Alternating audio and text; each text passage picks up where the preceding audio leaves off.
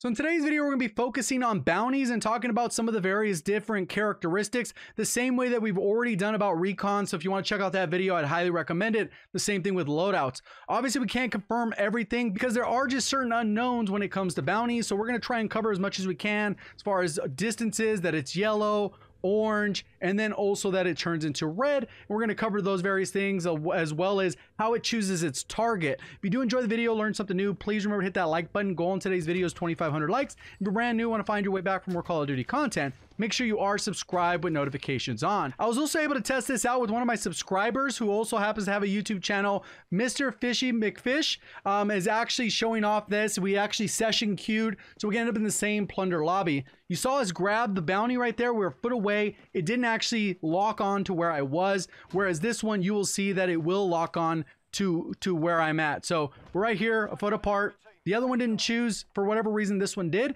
So I think there is a little bit of randomness, but somebody in the close vicinity of where you're at, where you're going to grab it. If somebody is within the range, they're going to highlight.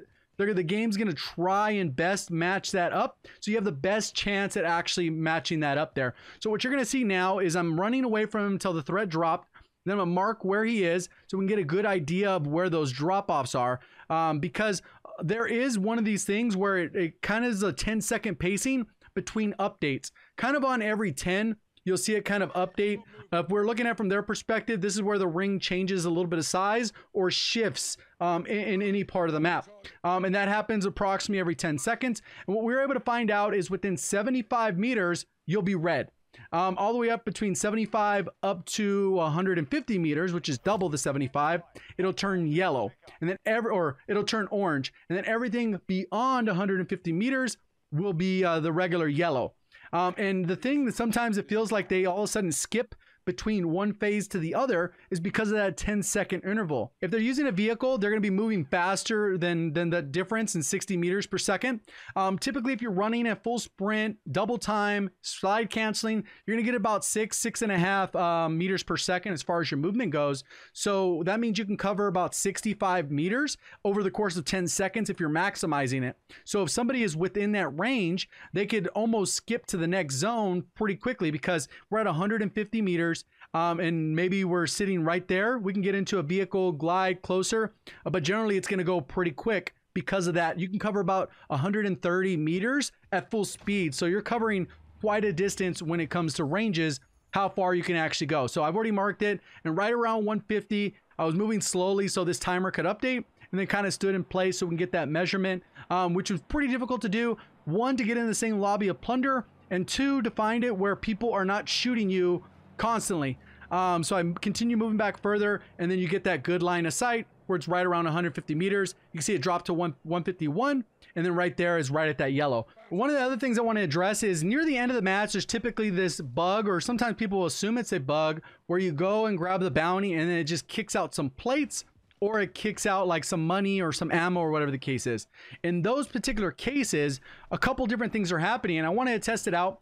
Some people assumed, hey, you know what? The game doesn't want to give you a late game zone. So we're going to take a look at that because they don't want it to be unfair for somebody in the lobby. That doesn't end up being the case because I have proof all the way up into like the 8th and 9th zone that I was able to see. We're going to go ahead and take a look at that. The other part is that they've said they've had multiple bounties on them, and for whatever reason, I've never actually experienced that. So we'll go ahead and talk a little bit about what's going on here, but you can see he grabbed another bounty, and it went to somebody else. So we're going to end up rotating. We end up going to another one, and then end up testing this again with another teammate in my party in addition to that, and we've got like 4 or 5 different bounties, and it only ever marked me once, and that was it. I got marked with the bounty, and I didn't get marked with the bounty again. But let's go ahead and take a look at some of these other examples. So right here, we have a bounty that's just sitting there waiting. I'm here with another subscriber, Charles World. He jumped in to play some games, but we were able to sit right here. It should label us, but as soon as he grabs it, it marks somebody over at Boneyard. So the algorithm doesn't mean the closest to you. And I always assumed it would be somebody close to you that hadn't already had a bounty on their head, but this obviously isn't the case. We start to rotate over to Boneyard. I think it gets poached. Obviously, I can't see it on my screen. And then what we end up seeing is by the time we get over there, somebody gets a bounty on me, which was right there where I ended up marking. The one I wanted to grab ended up getting put on me. And because of that, we ended up going to kill that bounty. And then no other bounty went on my head, and we got like 4 or 5 of them. continued after that. So I'm pretty sure the way it's supposed to work is that they want to make it as fair as possible. So they want to limit 1 bounty per person. That's the main one. I think if you outlive, it's hard to prove, but I think if you outlive the bounty, that what I mean is a 3-minute timer starts, it runs out. The person doesn't get awarded the kill for it, so that bounty cash is still available. Even though the person gets supplemental money for surviving, it doesn't clear that bounty, so potentially you could have another bounty on your head. And I think those are the scenarios where it's happening, where you get multiple bounties. Because personally, from my experience, usually those bounties come after me, and we run into them, they kill us, or we kill them. Regardless, that ends the end of bounty. That ends the bounty. So my thought process is that it does limit to 1 person unless you have this rare occurrence. And then that's why late game, when you grab the bounty, it kicks it, because if there's only like 7 players left or 7 teams, odds are everyone on those teams has had a bounty on their head at some point during the match. So it's going to kick out that ammo. So let's go ahead and check out an example of that. So this is an example from Swag Stream. You can see the time on the clock. The 6 zone is closing. You can see how small it is. There happens to be a bounty sitting right here. There's only 2 other teams and a total of 4 other players. So everyone's duos. So it's duos, duos, duos. And what you're going to see is he's going to grab the bounty and it's going to ride out. And what I want you to pay attention to is that 10-second difference. So right here, if we look to the left, you can see every 10 seconds or so, you get a status update on this bounty. It happened at like 58 seconds. And then right when it gets down to 48, it's going to end up doing that shift. So right here, shift. See how it kind of shrunk as they got closer? And pretty much it continues to shift. Even in this late part of the zone, you can see we're in zone 7. It's about to switch to zone 8. It's still doing this little status update approximately every 8 to 10 seconds. It's hard to get a perfect timer because how the person's moving and stuff like that. They end up killing this guy, and then these other ones jump off. But you can see we're in the 8th zone. It's about to go into the 9th zone, or the 8th closing, or rotating out. So it goes pretty late. So that's completely debunked there. There's only 3 teams left. Odds are the team he bountied was one of the rare occurrences where they just didn't have a bounty on their head that whole match. Maybe not enough people were actually doing bounties, so no one actually ended up getting paid out going around. So he did down the guy who has the bounty on his head. He's going to probably get revived, and you can see it's still rotating around. Look at the clock. We're going to go into the 9th rotating zone, and this is kind of where it's getting towards the end there. But that part's debunked. So it really has to work on that process. Because obviously some people thinking this was unfair, obviously isn't the case, because you can see it all the way up until about now. They still have the whole entire zone, and this guy is still marked going into the final. The bounty actually ran out. That's how long they were able to sit there. So in this particular match, Fatal is another YouTuber. I'm going to link that one down in the description. For anyone I'm talking about, I'm linking in the description. He ended up getting 13 bounties in a single game. What actually happens in that mechanic that I'm talking about? So it kicked out the ammo, and it kicked out some money, and it kicked out a plate. And that's the bug animation. You can see there's only 7 teams left. So odds are, since they've been so hungry on the bounties, they've already hit up everyone in the lobby.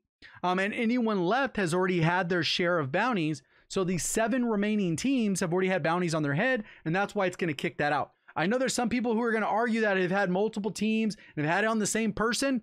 Personally, I have like 18 days played, never seen that happen, not once. I've seen it happen where maybe a team nearby, it gets it, and they end up killing, and that they weren't with them, but never the exact same name, never the exact same team. It just doesn't happen from my experience. I know there's some people that are going to argue and say, hey, yeah, it is. But I think there's some people who have just long gaming sessions and they think one match ties to the other, especially if they're not really thinking about that openly.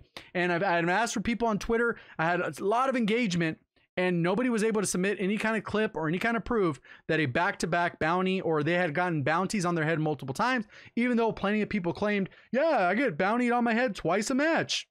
No proof if it was that common. Definitely not twice a match. So, and then what happens as a result of grabbing those bounties and them still being available late game is it'll automatically draw to someone further away, because it's going to try and look for people that haven't already had a bounty on their head. It's going to prioritize that and kind of cross them off the lobby until you finally get to the end and not everyone, and everyone's already had the bounty on their head. so it kicks out those plates. So hopefully that made sense. I wish I could find out more. Obviously, you can't really test this in a private match. I never had proof that you can get multiple in a game, so that theory holds up until I'm disproven. But overall, one thing to keep in mind is that if you grab a bounty, it doesn't guarantee that it's giving you the closest person to you. So don't assume that, because I know a lot of times people think, yeah, let me run to the bounty as fast as I can.